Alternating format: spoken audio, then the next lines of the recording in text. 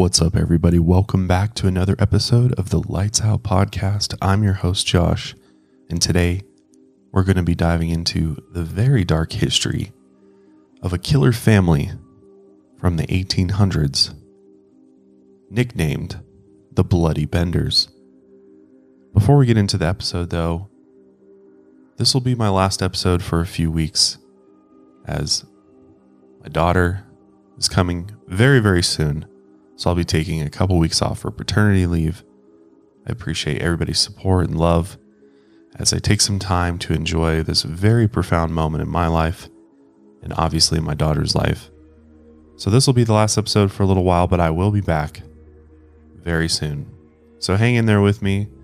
And if you haven't already, check out the new merch collection. I'm wearing the Haunted House shirt today.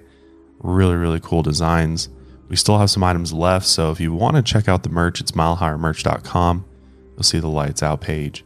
And yeah, I don't think I'll be restocking any of the designs, so if you want it, get it while you can. But this episode of the podcast is brought to you by Upside, Green Chef, and Babel. All right, let's go ahead and jump into the story of the Bloody Benders.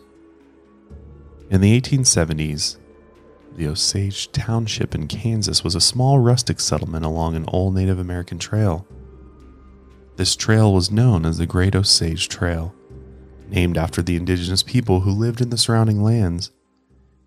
By the 1820s, this route had become the first leg of the Santa Fe Trail that took many travelers across the United States. And many of those travelers who passed through Kansas took the option of staying at a small one-room inn along that trail. It was a rugged building out in the middle of quiet countryside. Only 5 families lived out there, along with the undeveloped prairies. And this was the only inn for miles, run by 4 people known as the Bender family. The family was made up of John Bender Sr., his wife Almira, his son John Jr., and his daughter Kate. They were believed to be German immigrants, and John was pushing 60 by the time they made it to Kansas. His wife was 55, but John didn't worry much about his age. He was a strong, giant man who stood well over 6 feet. He was rarely seen without his combed back long hair and collared shirts. He often smelled like he hadn't showered in weeks, and his clothes were as dirty as his cabin. He had piercing black eyes underneath bushy eyebrows, and so he got the nickname Old Beetle-Browed John. When he arrived to Kansas, he had long hair and a bushy beard after his travels, so he decided to keep the style. He figured that it matched the rugged style of rural Kansas, and it did a great job at concealing his face from strangers. The other families in the area described him as a wild and woolly man, and he took it as a compliment. When the family first settled in Kansas after the Civil War, they picked one of the available claims on the land, and they began building their home. It was a 160-acre section of land on the western slopes of rolling hills. These mounds are still known as the Bender Mounds today. When John Bender Sr. noticed that the piece of land was located directly between the City of Independence and Fort Scott, he knew that this would be a great place to build an inn. So they built a small one-room framed cabin, a barn and a corral, and a well for fresh water. Inside the one-room cabin, they sectioned off rooms with large pieces of canvas. They kept their own bedrooms in the back and put a small inn and grocery store towards the front. They built a crude sign where they etched the word groceries into a piece of wood and hung it above the front door. They hoped this small sign would draw travelers along the Osage Trail into their cabin. Their little grocery store sold gunpowder, bullets, groceries, liquor, and tobacco. They even sold fully cooked meals and provided a safe place to stay overnight. To the travelers, the Benders looked like any other family struggling to make a living in the post-Civil War Midwest. They made their claim on the land and worked hard to maintain it. But as visitors came by, the first thing they noticed was that they had a hard time understanding the Benders. John and Elmira both had incredibly thick German accents, so they had to speak in short, simple sentences. Elmira also didn't have the patience of an innkeeper. She was a heavy-set woman who didn't take shit from anyone. She'd often be rude to customers because there was no other grocery store in for miles. So to the travelers who had to put up with her poor attitude and her harsh, guttural accent. Some of the travelers also noticed that she used the kitchen cauldron to boil large batches of roots and herbs. And when they asked her what she would plan on using them for, she told them she was a medium who could speak to the dead. She used her concoctions to cast charms and spells. The nearby neighbors began calling her a she-devil once they heard the rumors of her witchcraft. And they also noticed that John Sr. and John Jr. did everything she told them to do. Her wish was their command, and she ran the inn with no questions asked. John Jr. wasn't like his father at all. He was much skinnier and less willing to do hard labor. He was only about 25 years old when they first came to Kansas, and he also claimed property just north of his father but never did anything with the land. He had a thin face, small eyes, and a bit of red in his brown hair, and he kept a nicely trimmed mustache above his upper lip. Luckily, he spoke better English than his parents did, and his accent wasn't as thick. He was usually social with the guests, but the more he talked with them, the stranger he seemed. Sometimes the guests would notice John Jr. trailing off during conversations and end up laughing at strange things, or just nothing at all. This made many of the guests believe he might have been intellectually disabled, and many avoided talking with him. As for Kate, she was the friendliest and most liked of the whole Bender family. She spoke English well, with only a slight German accent, and she had the best social skills when talking with customers. She was 23 years old and overly friendly with the strangers at the inn. Many thought she was pretty, and she had beautiful auburn hair that she kept above her shoulders. Her and her brother also went to Sunday school at the Harmony Grove schoolhouse nearby, and she gained popularity pretty quickly with the others. Like her mother, she was also a psychic and a healer. She was known to perform seances and give lectures on occult spiritualism. She even claimed that she had the power to speak to the dead and cure certain illnesses with psychic powers. After gaining popularity in the community, she realized she could make money doing this. So she started giving lectures once a week about spiritualism and psychic abilities. In her lectures, she started talking about free love and having sex with anyone you desire, even if that meant it was your sibling. Since she was so open about incest, people believed she had a sexual relationship with John Jr. She also openly talked about the justification of murder. She believed that murder was brave, noble, and natural. And as her popularity grew, the locals who disliked her began calling her satanic. Kate and her mother had gotten a similar reputation around town when it came to their passion for the occult, but at least Kate was well liked by travelers, and her personality was perfect for entertaining the guests in the family inn. But that's not all her charm and good looks were used for. Not long after their business was in full operation, many travelers stopped by for groceries and a place to stay. Many of them also carried large wads of cash in their bags. Sometimes they carried their whole life savings on them because they had the same idea as the Benders. They were out looking for a place to make their claim and build a new home and start a new life. But after the Benders opened their inn, some of the travelers began disappearing without a trace. And when their friends and families would search for them, they could only follow their breadcrumb trail as far as Big Hill Country in southeast Kansas. After that, they were never seen again. But back in the day, it wasn't totally uncommon for people to disappear without a trace. Sometimes men just kept traveling west looking for a new place to settle, and plus they didn't have any means to connect with their family or contact them for a while. So the search parties would return home and anxiously wait for a letter. But sometimes those letters would never come. The first few that went missing didn't raise the alarm. In Osage Township, traveling cross country was dangerous in those days, and people knew the risks. As they came across the Bender Inn, it looked like a decent place to stay. And Kate made all the guests feel welcome and warm. She would convince them to stay for a fresh, homemade meal, and she would sit them down at the table. She always made sure they sat on the side with their backs towards the canvas that separated their bedrooms from the inn. She would then charm the men by flirting with them. Sometimes she even showed them her psychic abilities to make sure she had their attention.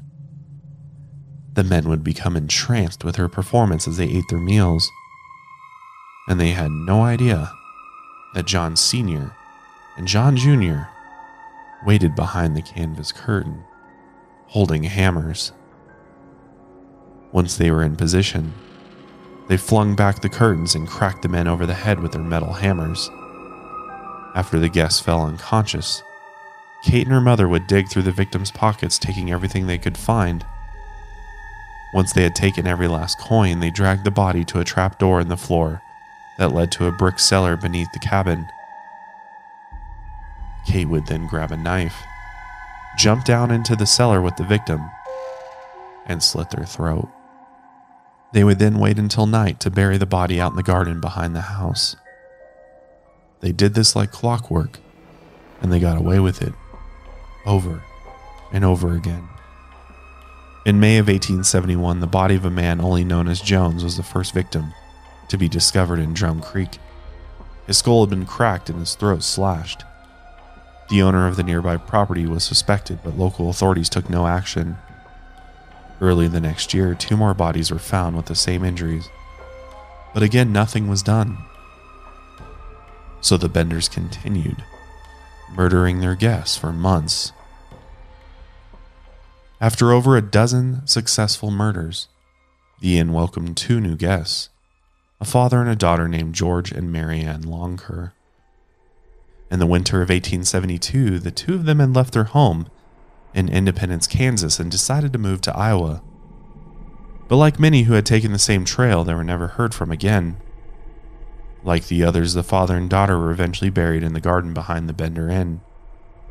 In the spring of the following year, a family friend named Dr. William York went looking for the father and daughter. Him and George were Civil War veterans, and they lived down the street from each other. Before George and his daughter left, they told Williams where they were headed. And once Williams hadn't heard from them for months, he figured something was wrong, and he went looking for them. He stopped around several homes around Osage to ask the locals if they had seen the Longcurs. He had traveled all the way to Fort Scott, where one of his brothers lived, and he decided to search the homes from there all the way back to his home in Independence. But like the others who traveled along the trail, he never made it home. Somewhere between the fort to the city, he disappeared. Luckily, he told both of his brothers where he was going, so when he didn't come home, they narrowed down where he could have disappeared. His brother convinced a local colonel from the fort to put together a troop of 50 men to look for his brother, and they ended up marching through every home along the trail, including the Bender Inn. The Bender family welcomed the colonel and some of his men inside, and they even admitted that Dr. York had come by their cabin, but they convinced the search party that he had left. And they made up a story of how the local indigenous people probably ambushed him in the wilderness. When questioned, Elmira pretended like she couldn't speak English. And by the end of the visit, the colonel and his men thought the family was strange and off-putting, but they saw nothing out of place at the property. They moved on, but then they returned to the property a few days later after they heard reports of Elmira threatening a woman with knives. When the colonel accused her, she flew into a fit of rage. She screamed about how the woman had cursed her batch of coffee, so she threatened her. And after telling her side of the story, she ordered the men to leave her home. The colonel and his men realized that Elmira had been pretending that she couldn't speak English the first time they had visited. The daughter Kate also put on a show of her own. She tried to help the search party by attempting to use her psychic abilities to locate Dr. York. She touched a finger to her head and rolled back her eyes. She pretended to search for him and ended up accusing a neighboring family, the Roaches. She claimed that they had killed Dr. York and that they all should hang for their crimes. But the colonel said that they needed hard evidence before any action could be taken. Again, his visit to the Bender Inn was strange, and there were clearly some secrets in the family. But he couldn't find anything incriminating, so the colonel and his men returned to the fort. We'll dive back into the investigation into the Bender family right after this quick word from our sponsors. From cringing at the pump to getting an eye-popping check at your favorite restaurant, inflation is hitting us all where it hurts. And it really hurts. That's why I started using Upside. Upside is an incredible app for anyone who buys gas, groceries, or dines out. With every purchase, I'm earning cash back, thanks to Upside.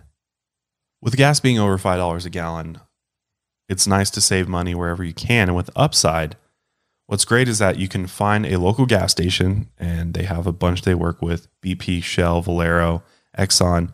You activate the offer for the cash back on the gas, and then you go to that gas station, you pump your gas, and all you got to do is scan your receipt or upload your receipt, and boom, instant cash back. So to get started, download the free Upside app in the App Store or Google Play. Use my promo code LIGHTSOUT and get $5 or more cash back on your first purchase of $10 or more. Again, just claim an offer for whatever you're buying on Upside. Check in at the business, pay as usual with credit or debit card, and get paid. It works with all kinds of brands, grocery stores, restaurants. There's Popeyes on there that I've used before, which is awesome. So you can eat, get gas, all the things you need to do, and get cash back with Upside. In comparison to credit card rewards or loyalty programs, you can earn 3 times more cash back with Upside. And you can cash out anytime to your bank account, PayPal, or an e-gift card for Amazon and other brands. Upside users are earning more than $1 million every week. That's probably why they have a 4.8 star rating on the App Store. Download the free Upside app and use promo code LIGHTSOUT to get $5 or more cash back on your first purchase of $10 or more. For all of your summer travels, whether you're going abroad or staying domestic, and you want to immerse yourself in the culture, now's the perfect time to start Babbel. Babbel is a language learning app that's sold more than 10 million subscriptions. Thanks to Babbel's addictively fun and easy bite-sized language lessons, there's still time to learn a new language before you reach your destination. I used Babbel a whole bunch before I went to Mexico last year. I got to say it was super helpful to be able to learn a lot of just easy phrases to say in Spanish. I mean, I did take Spanish in high school, but we all know how that went. Not a lot of learning, a lot of goofing around. And just the way that they taught me Spanish was just way harder than it needed to be. I mean, so much of it was about conjugating verbs and writing Spanish when all we really want to do is speak the language. With Babbel, you only need 10 minutes to complete a lesson, so you can start having real-life conversations in a new language in as little as 3 weeks. Plus, other language learning apps use AI for their lessons plans. Babbel lessons are created by over 150 language experts, and their teaching method has been scientifically proven to be effective.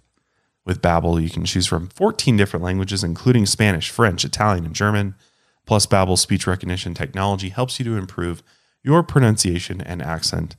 There are so many ways to learn with Babbel. In addition to lessons, you can access podcasts, games, videos, stories, and even live classes. Plus, it comes with a 20-day money-back guarantee, so you got nothing to lose. So start your new language learning journey today with Babbel. Right now, save up to 60% off your subscription when you go to babbel.com/lightsout. And our last sponsor for today is Green Chef, which we've worked with HelloFresh in the past, and you know that Green Fresh and HelloFresh are now the same company. HelloFresh actually owns Green Chef. They just have a wide array of meal plans to choose from, and there's something for everyone. I loved switching between Green Chef, HelloFresh, every plate, because they all have something different to offer at all different price points, which is amazing. Green Chef now offers variety and flexibility more than ever before with double the choices. Now you can choose from all 24 recipes weekly with the option to mix and match meals from different preferences. You can enjoy vegan one day, keto the next. In most families, members of the household eat differently. Now you can order meals to suit every lifestyle. They've got vegan, vegetarian, keto, and paleo, Mediterranean, fast and fit, and gluten-free, all in one box. I love Green Chef because they really help you save time by cutting down on weekly meal planning, prepping, and grocery shopping. Everything's pre-measured and prepped, so it's easy to get home-cooked meals on the table in no time. Plus, they use seasonal produce, premium proteins, and organic ingredients you can trust. Green Chef is the #1 meal kit for eating well. Green Chef is the most sustainable meal kit and the only meal kit that is both a carbon and plastic offset, which means they offset 100% of their carbon footprint as well as 100% of the plastic in every box. With Green Chef, you're actually reducing your food waste by at least 25% versus grocery shopping.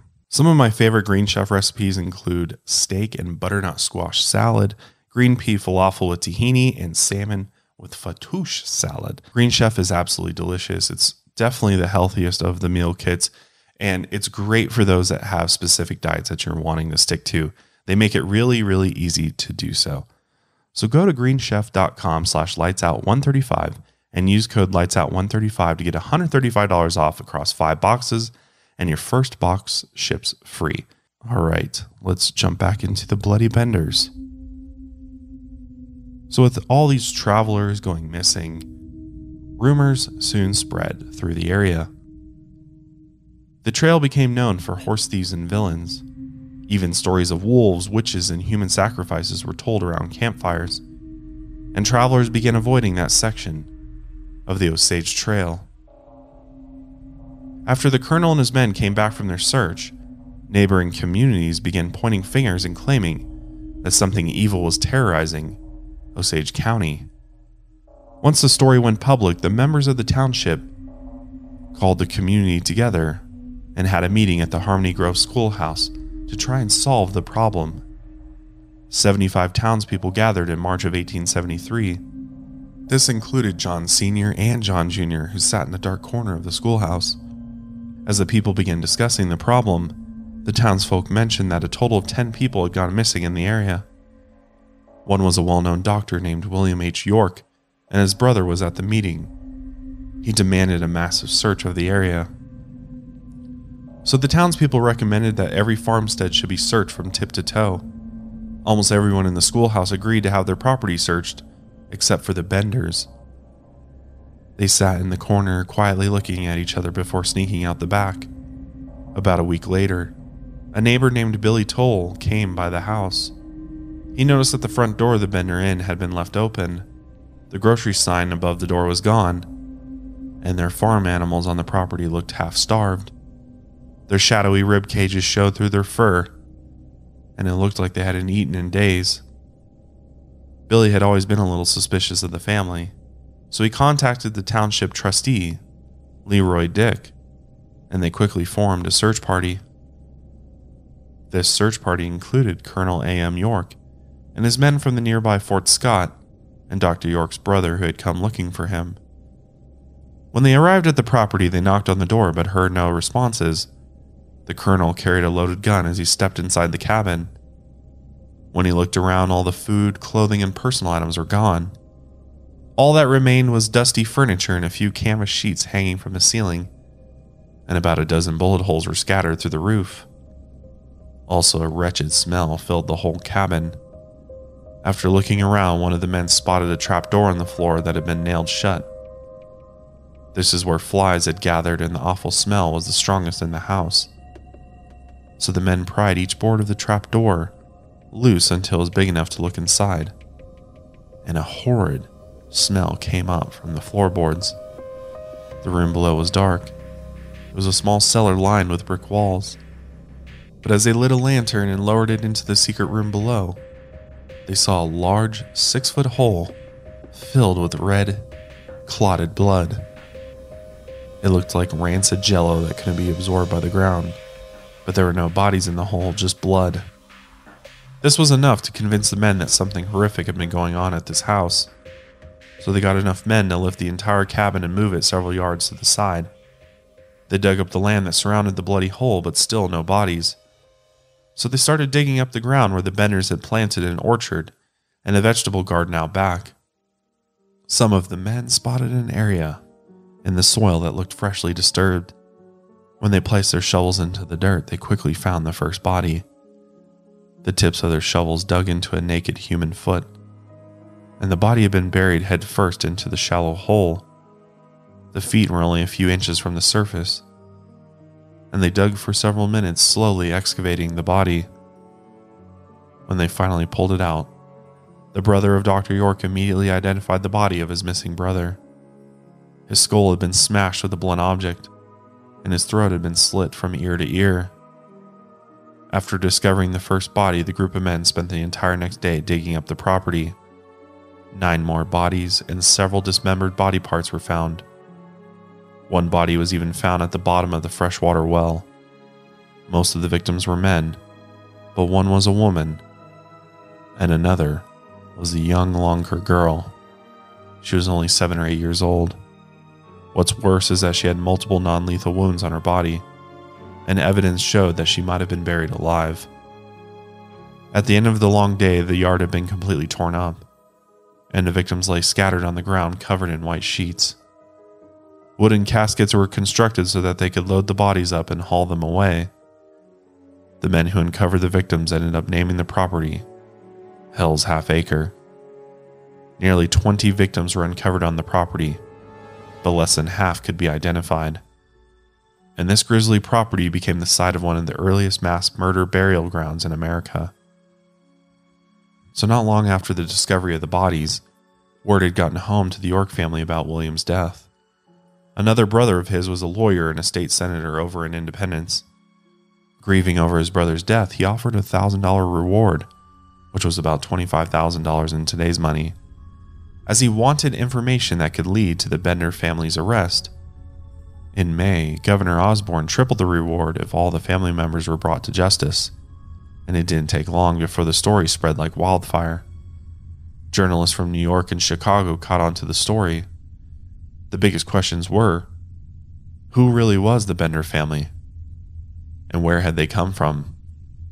The only thing people knew about them was that they were from Germany, but even that might have been a lie.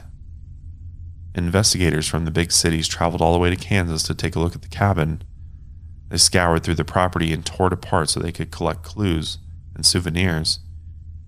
Even the bricks covered in thick blood from the cellar were removed. Eventually, as the journalists swept through southeast Kansas, they pieced together as much as they could of the Benders' mysterious backstory. As it turned out, the Benders weren't even a real family. It's believed that only Kate and her mother were related by blood. John Bender Sr. was actually named William Bender, or possibly John Flickinger. John Bender Jr. was actually named John Gebert. He was known to laugh aimlessly, but later people suspected that might have been to trick people into believing he had an intellectual disability. Elmira Bender was actually born Elmira Mike. Supposedly she was from upstate New York and had several husbands and 12 children, and it's believed that she killed all of her husbands and 3 of her oldest children before moving to Kansas. Kate was her 5th child, and her real name might have been Eliza Griffith or Eliza Sarah Davis. She disguised her name as Kate when she moved to Kansas. Along with working at the inn, it was also believed that she worked as a prostitute.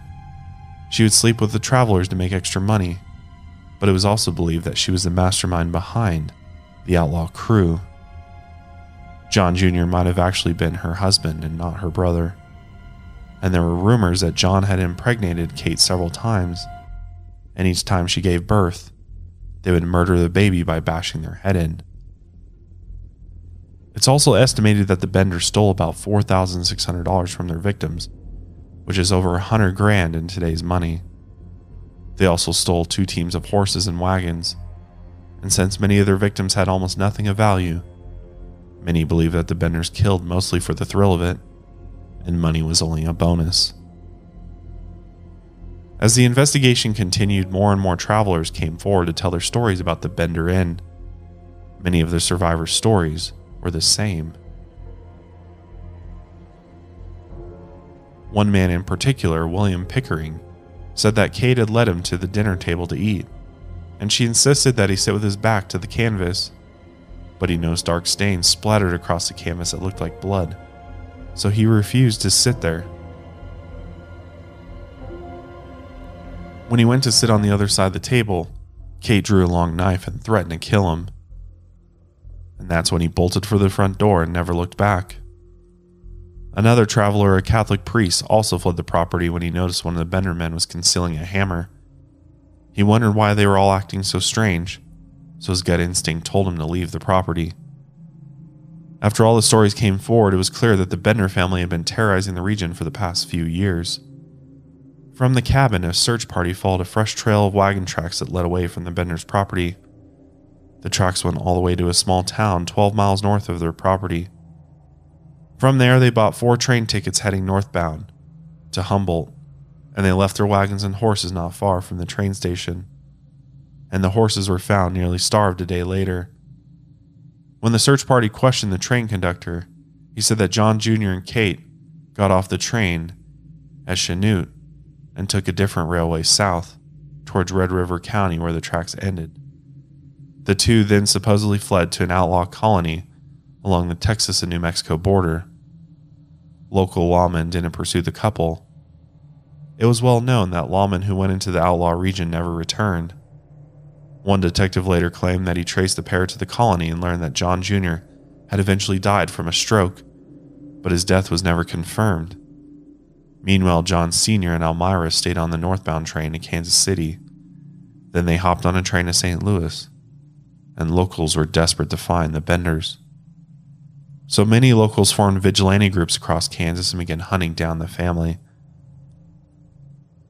Some claimed that they had found the Benders and shot them all to death except Kate, as they decided to burn her alive since they thought she was a witch. Others claimed they caught the family and lynched them all. Once they were dead, they threw their bodies into the Verdigris River. Another group claimed that they had killed the Benders in a shootout and buried the bodies in a nearby prairie. But after all of these stories, no one ever claimed the massive bounty that had been put on the Benders' heads, and none of their bodies were ever found. So many believe that the crew was still at large. Over the next 50 years, people still searched for the family. In 1889, 2 women named Elmira Monroe and Sarah Davis were arrested in Niles, Michigan for larceny. They were later released from jail after being found not guilty, but only 2 weeks later they were arrested again for the Bender murders. A daughter of one of the victims had tracked the 2 women down in Michigan and believed they were the 2 Bender women who had killed her father. She then reported them to the police. 2 Osage Township witnesses said they recognized the women from an old photograph and confirmed it was the Bender women. As the police took them into custody, Elmira Monroe screamed that she wouldn't be taken alive, but the officers were able to wrestle her to the ground and handcuff her. When the investigators questioned the 2 women, Sarah quickly folded. She told police that Elmira Monroe was actually Elmira Bender, but she swore she wasn't Kate. Instead, she said she was actually Kate's sister, and during the other interrogation, Elmira Monroe denied that she was the Bender mother. And when she realized that Sarah had betrayed her, she told police that Sarah was definitely Kate Bender. So the 2 women had turned on each other, and they were escorted back to Kansas. They were actually put on trial, but it was later discovered that Elmira Monroe had gotten married in Michigan when the murders at the cabin were taking place. At the end of the trial, it was obvious the 2 women were criminals and liars, but nothing connected them to the Bender murders besides eyewitness testimony, so the charges were dropped. Many pairs of women that traveled through Kansas during the time were accused of being Kate and her mother. These accusations were serious at first, but as decades passed, the accusations became a local joke. As the story of the Bender women became American folklore, in 1884 it was reported that John Sr. took his own life in Lake Michigan. The same year, a man that matched his description was arrested in Montana for a murder committed in Idaho.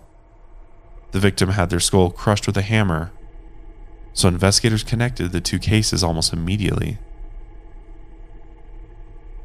A message was sent to the station requesting positive identification of John Sr., but while in custody, the suspect cut off his own foot to escape his shackles.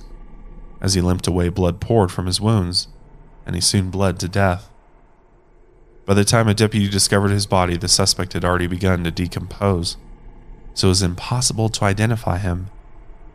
Even though the man wasn't identified as John Sr., his skull was later put on display in a local saloon. The display had the words, "Pa Bender," beneath the skull. It was later taken down when the saloon was forced to close during Prohibition in 1920. Some believe that Elmira and Kate ended up murdering John Sr. because he tried to escape with all the money. But after all the tales traveled around the country, no one knows where the Benders fled, and the story faded into folklore.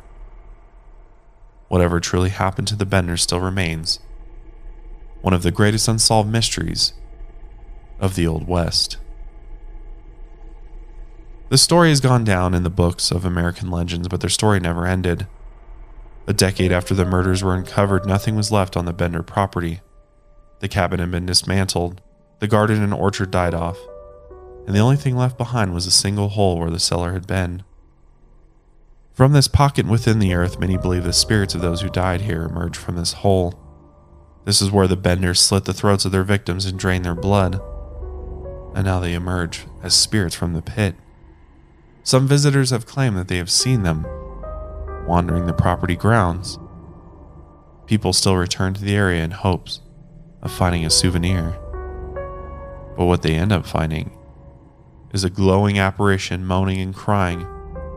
Some even say that the soul of Kate Bender is trapped on the property, and she's doomed to stay there forever. The tale of the Bloody Benders was so popular across America that in 1961 a museum was created in Cherryvale. They actually built an exact replica of the cabin and placed 1800s antiques and furniture inside so that visitors could get a feel for what the cabin actually felt like. In 1967, 3 of the Bender hammers were donated by a local family, but the museum was eventually shut down in 1978 after stirring up enough controversy.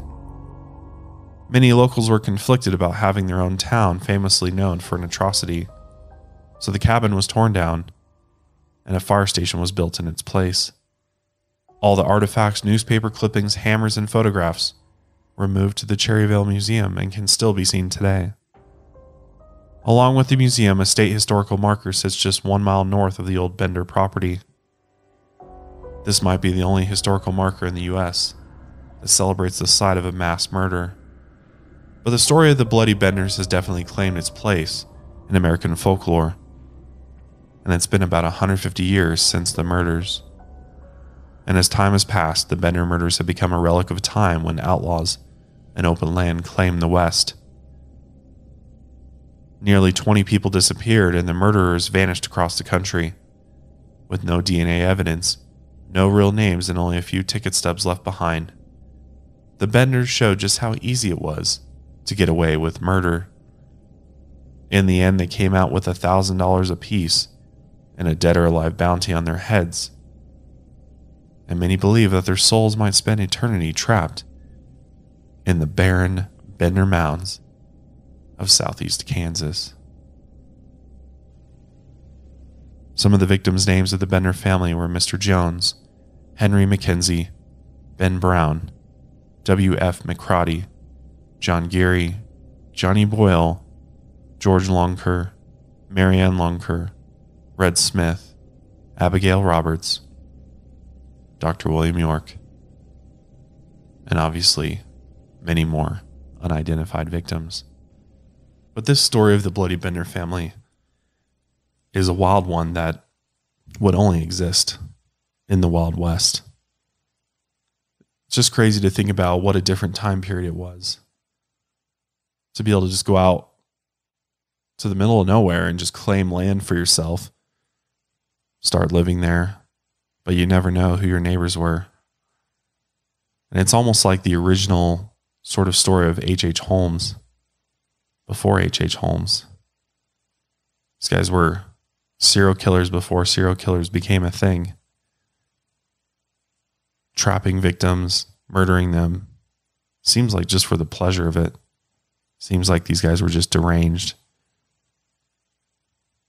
I kept thinking, I'm like, God, I'm surprised this story isn't like a movie yet. Maybe it is, but this would be a crazy movie. But that's where I'm going to wrap up today's episode. Let me know what your thoughts are on the Bloody Bender family. do like hearing these stories and cases from the 1800s. I know I like to kind of go back sometimes and just try to figure out and picture what life was like back then. It was brutal, man. It was a totally different experience. But I find a lot of these stories from the Old West to be super interesting, and stories of outlaws and just how crime was back then. It was totally different. But yeah, let me know your thoughts in the comments. Thank you again for joining me for another episode of Lights Out. I'll see you in a couple weeks. But until then, lights out, everybody.